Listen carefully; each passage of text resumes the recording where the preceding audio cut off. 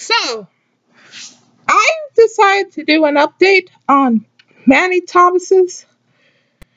So, this is a Thomas that I use in my Thomas shorts.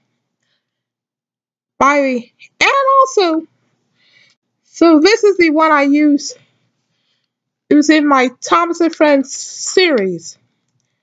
But however, for the stunt double of Thomas, I would have to use this one because this Discover Junction Thomas was used in the Good Morning and Good Night Thomas segments. And also, this can Trackmaster. This Trackmaster Thomas cannot freewheel, but this can because that's easy for freewheeling, like this. For example, he goes fast. He goes fast. That's because he's motorized. And also, Mattel confirmed that Trackmaster will be rebranded as motorized.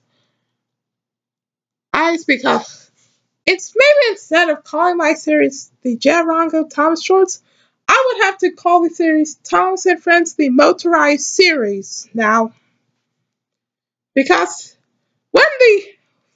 for the sneak peek of the film of the series, of the Thomas and Friends Trackmaster series, I decided to give it the new name, the Motorized series, because Mattel just said that Trackmaster will be rebranded as Motorized, and I also heard that Trackmaster Push Along will also stick to the new Push Along name.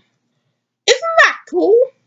Trackmaster being renamed to Motorized is even better than 20th Century Fox being renamed as 20th Century Studios.